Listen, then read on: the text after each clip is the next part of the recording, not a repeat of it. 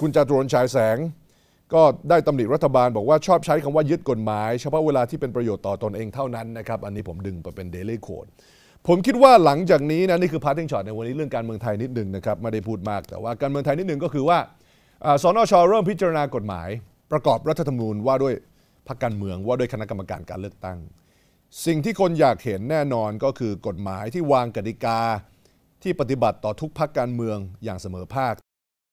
Rule of Law กฎหมายที่ปฏิบัติอย่างเสมอภาคแต่ว่าไม่คุมจนเกินไปตีกรอบกำลังดีเพื่อให้พรรคการเมืองมีวินัยเวลาหาเสียงและปฏิบัติตามดูวินัยการเงินการคลังแต่ไม่ใช่ไม่ให้ประชาชนกำหนดนโยบายนั่นคือแนวทางที่เป็น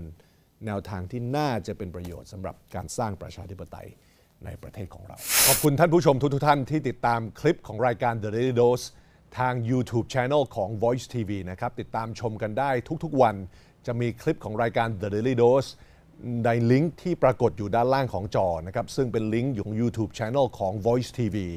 ติดตามรายการ The Daily Dose กันได้